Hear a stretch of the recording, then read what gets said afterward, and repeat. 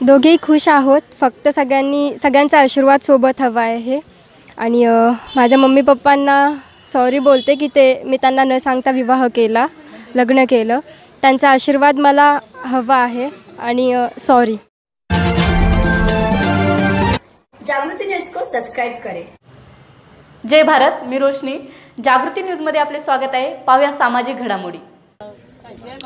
आजपर्यंत आपण अनेक विवाह पाहिले असतील, परंतु हा विवाह अत्यंत वेगळा आहे. या नववराची आई आणि वडील हे गुजराती आणि मुस्लिम आहेत. तर ह्या मुलाची जी होणारी जी आता वधू आहे ती मराठा आहे आणि त्यांनी सत्यशोधक पद्धतीने हा विवाह केलेला आहे. आपण पाहतोय त्यांनी सत्यशोधक या संघटनेच्या मार्फत प्रमाणपत्रावर सही केलेली आहे. दोघांनीही सही केलेली आहे आणि हा विवाह त्यांनी राष्ट्रपिता ज्योतिराव फुले आणि राष्ट्रमाता सावित्रीबाई फुले यांच्या साक्षीने फुलेवाडा येथे पार पडला आहे. सत्यशोधक चळवळीतील ज्येष्ठ नेत्या प्राध्यापक प्रतिमाताई परदेशी यांनी त्यांचा हा विवाह सोहळा संपन्न केलेला आहे. आता की आगळा वेगळा असा सत्यशोधक विवाह जो आंतरधर्मीय आहे, त्या विवाहाच्या अनुषंगाने आपण या विवाहातील 9 दाम्पत्य यांच्याशी आपण त्यांची प्रतिक्रिया जाणून घेऊया. आपण नुकताच आता विवाहाबद्दल झालेला तर काय म्हणाला? दोघेही खुश आहोत. फक्त सगळ्यांचा आशीर्वाद सोबत हवा आहे. आणि माझ्या मम्मी पप्पांना सॉरी बोलते की मी त्यांना न सांगता विवाह केला, लग्न केलं. त्यांचा आशीर्वाद मला हवा आहे आणि सॉरी. आपण काय म्हणाले असं? मुझे सिर्फ वही बोलना है कि सोनाली के मॉम डैड ने हम दोनों को एक्सेप्ट करना चाहिए, क्योंकि उसने जो किया है गलती तो नहीं की, बट है सर्कमस्टांसेस की वजह से हम उनको बोल नहीं पाए, बट वो एक्सेप्ट करे वही चाहते हैं. आप युवक को क्या संदेश? युवक को वही कि मतलब मे बी पॉलिटिकल लोग बोले कि या मॉम डैड बोले कि कुछ भी, बट कास्ट वगैरह या रिलीजन देख के प्यार मत करो. जिसके साथ होता है उसी के साथ प्यार निभाओ, वही मेन बात है. एंड जिंदगी भर तक साथ दो. आपने भी प्रेम विवाह किया, लव मैरिज किया था, अपने बच्चे ने भी लव मैरिज किया है, तो आप क्या संदेश देंगे, क्या बोलेंगे आप? बस वही संदेश देंगे कि अपने जिससे प्यार करो उससे ज़िंदगी भर निभाओ.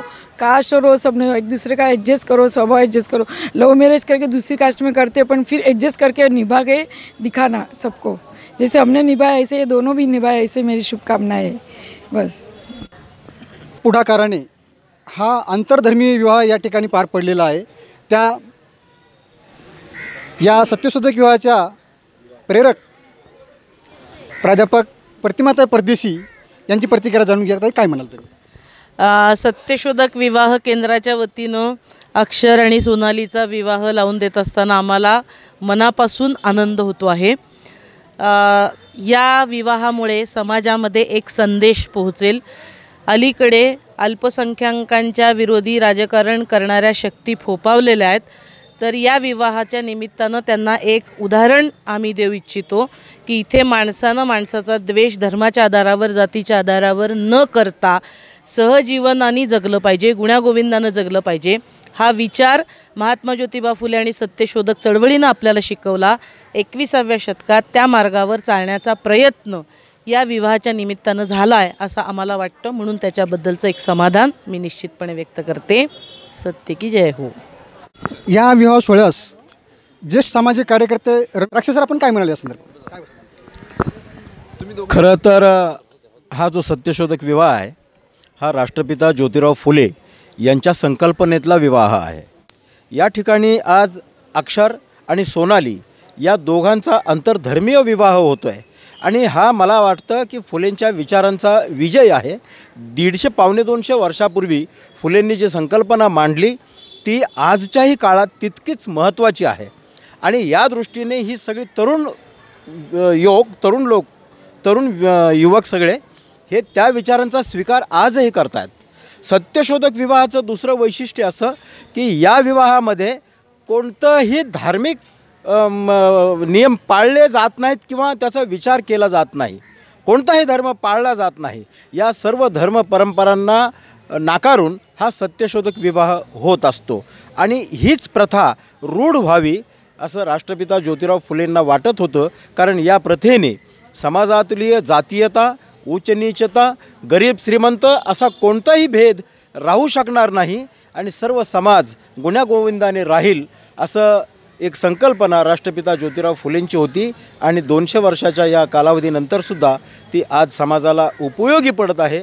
या गोष्टीला खूप महत्त्व आहे. आणि या दोघांच्या विवाहित सांसारिक जीवनाला मी सत्यशोधक प्रबोधन सभा, सत्यशोधक विवाह केंद्र आणि आमच्या सर्व सामाजिक संस्था संघटनांच्या वतीने शुभाशीर्वाद देतो. त्यांच्या पाठीशी आम्ही सदैव उभे राहू.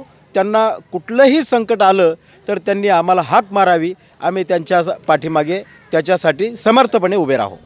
संपूर्ण महाराष्ट्रामध्ये मी सावित्रीबाई फुले बोलतोय या प्रयोगाने परिचित असलेल्या वर्षाली रणधीर यासुद्धा या विवाहाला शुभाशीर्वाद देण्यासाठी आलेले आहेत. तर काय म्हणाल तुम्ही?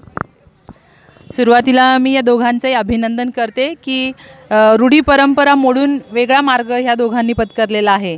आणि माता सावित्रीने जे काम केलं ते सोनालीच्या हातून व्हावं आणि ज्योतिबा फुल्यांनी जे काम केलं ते अक्षरच्या हातून व्हावं. दोघांनाही या ठिकाणी शुभेच्छा देते. कर्ज काढून आत्महत्या करण्यापेक्षा, मुलीच्या लग्नासाठी कर्ज काढून आत्महत्या करण्यापेक्षा तेच पैसे तिच्या करिअरसाठी जर वापरले तर भारत सुजलाम सुफलाम पुन्हा एकदा होईल असं मला वाटतं. जय भीम. युवक आंदोलनाचे नेते सचिन बगाडे सर सुद्धा या विवाहासाठी शुभाशीर्वाद देण्यासाठी आलेले आहेत. बगाडे सर, काय म्हणाल तुम्ही या संदर्भात, काय संदेश द्याल तुम्ही? खरं तर प्रेम ही नैसर्गिक भावना आहे.